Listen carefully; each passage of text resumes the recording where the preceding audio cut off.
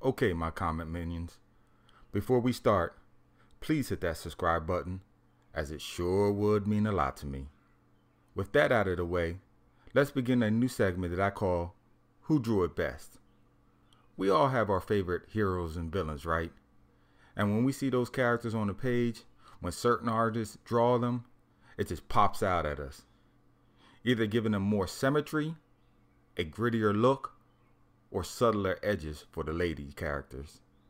Anyway, when our personal artist hits that pen to the paper, we get all giddy inside.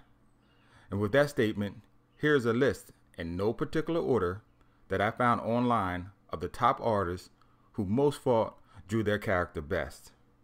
Drop a comment at the end to let me know who you think is number one, or if you think that I left out an artist that you think should be on the list. With that said, here we go.